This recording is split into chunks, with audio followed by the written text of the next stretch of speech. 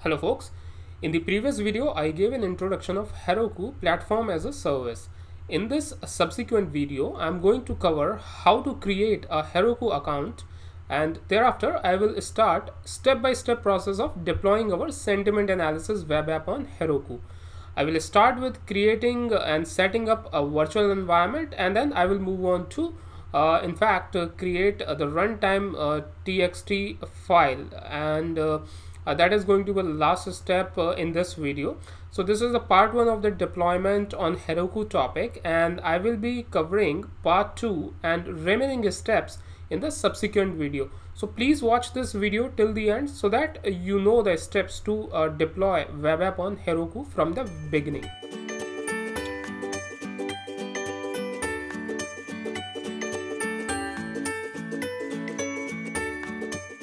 Folks, this is Nitin welcoming you to the AI University channel, where you can learn all your favorite digital technologies like machine learning, deep learning, AI, big data, Hadoop, virtual reality and cloud computing. And you can acquire the related skill set in order to advance your career in these fields. This channel takes on hands-on approach to build AI-based products and application. So if you are new to this channel, then consider subscribing to it. Or if you have already subscribed, then click on the bell icon to receive the notifications about the hottest technologies of 21st century. So let's create the free Heroku account by going on to the Heroku website. So here is this web page for creating the Heroku account, signup.heroku.com, where you can provide your first name, last name, email address, so on and so forth. One thing to note here is that you need to select the primary development language as Python here, and then you can click on I'm not a robot, and then click free account. Okay, so you will receive, once you click on it, you will receive an email on your email ID asking you to click on the link to activate the account. When you click on that link, you will be asked to set up the password.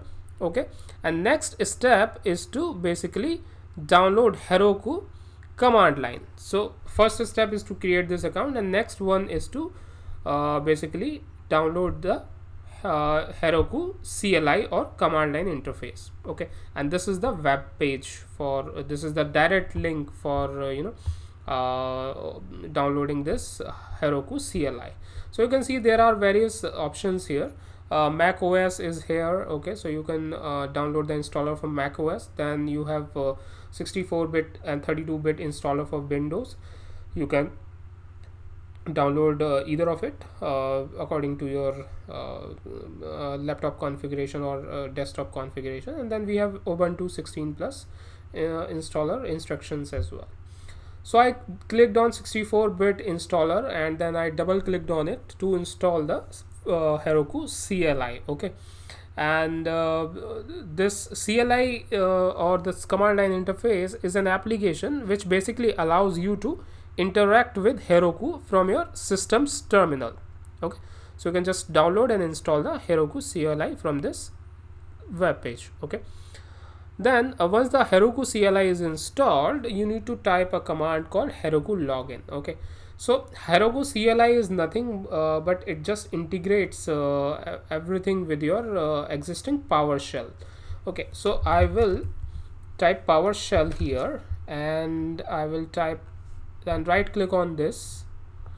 Okay, and type run as administrator. Okay, because some of the times you need to have the administrator access to run few of the commands. Okay, so the Heroku CLI is kind of configured itself with PowerShell. So you can just type Heroku login to log into your Heroku account. Okay,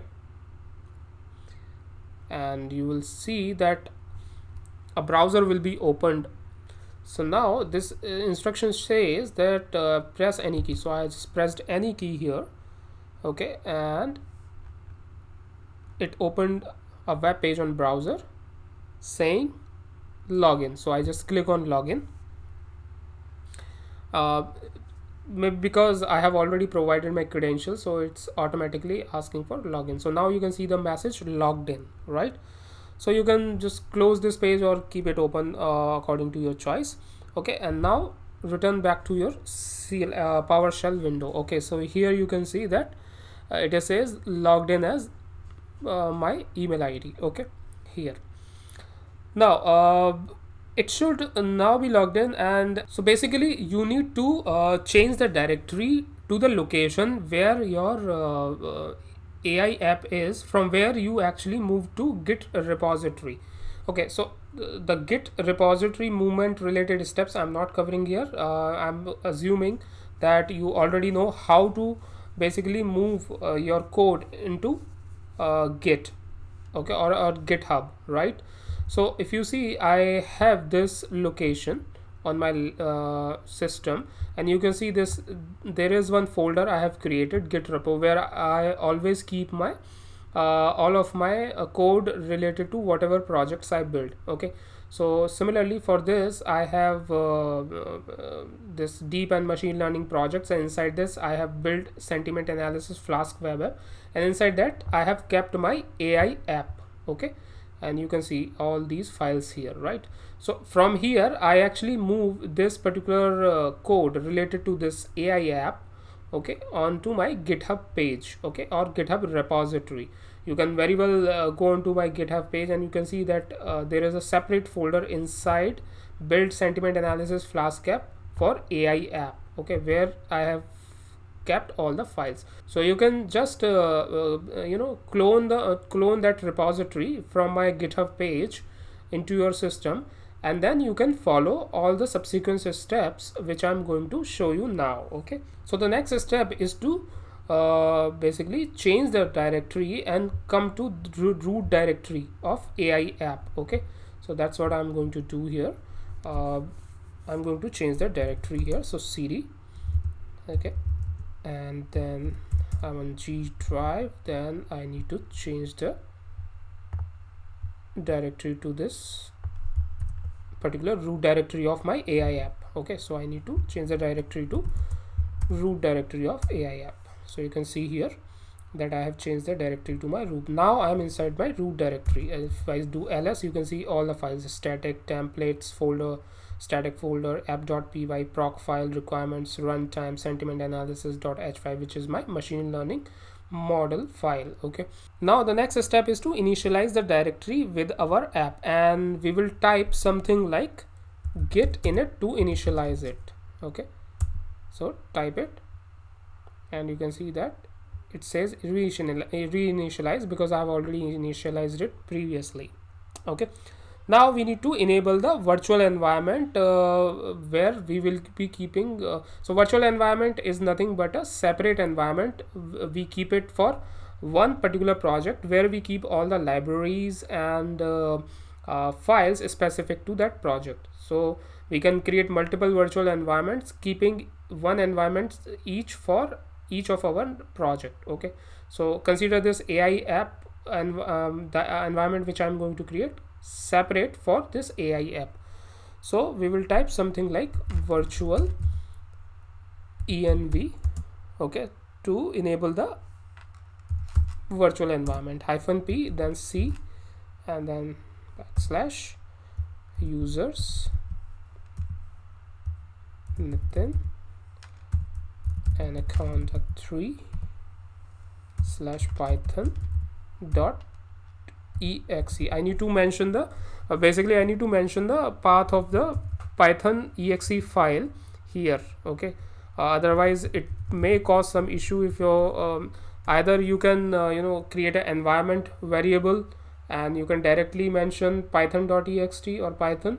Otherwise, if you have not created any environment variable, then you can provide the qualified path just like I'm providing here, and then venv, okay, and then press enter. So it will create a virtual environment. So I'll show you. Okay, so here you can see that venv folder is created now. Earlier it was not there. So if you see here, you can see there was no venv folder now. Okay, so now it has created, and it's performing several other steps right now. So the venv environment is created separately for our app. Okay, so you can see here it has run set of commands, okay, and it has enabled the virtual environment for us. Now we need to activate this virtual environment, and in order to activate it, we will type a command something like .venv, okay, /scripts and /activate to activate our virtual environment. And now you can see that there is something like in braces, inside braces, venv. That means our environment is activated. You can see here, right? So if it is a prefix is there like venv, and venv is the name of our environment, so it has activated it. Okay, so if you get any issues while running this command, then you can execute then you can actually set the execution policies as remote signed, by typing a command something like this. Okay, set execution and then policy and then space remote signed. Okay, so if you are facing any issues while running this command, okay, just type this command. Okay, actually it's small e. Okay, type this command, set execution policy remote signed. Okay, and once you press enter, your policies will be, it will ask you to basically enable it, and it will ask to confirm by providing either yes, no, etc. Okay, so I have already enabled it, that's why I'm not going to run it again. Okay, now we need to install the Gunicorn library using a command called pip install Gunicorn. Okay, so pip install Gunicorn. Okay, so Gunicorn is a Python web server gateway interface HTTP server which supports multi-thread, and hence it is suitable for if we need to do some parallel processing in order to increase the response time. Okay, so basically it is a server which is compatible with a number of web frameworks. Okay, and here you can see on the screen that it is successfully installed, as you can see the message here, right? Okay, so now we need to generate a requirements.txt file, which is a file which contains all the required Python libraries and packages. So we can run a command called pip freeze. Okay, so we can do something like pip freeze and then greater than sign and then requirements.txt. When you run this command, all the necessary file, in fact all the necessary libraries related to Python in order to run this application will be contained in this requirements.txt. I'm not going to run this because I have already ran it. I am just going to show you how this file looks like. So this is my requirement.txt, which will contain all the libraries which can support this AI app which we have built. Okay, so you can see all these libraries here, okay, which are required to run this app on the remote server or web server. All right, so that's what we can do. Okay, next we need to create the runtime.txt file, which is another file. As you can see here, I have created this runtime.txt file. This is a file where you can specify which version of Python to run.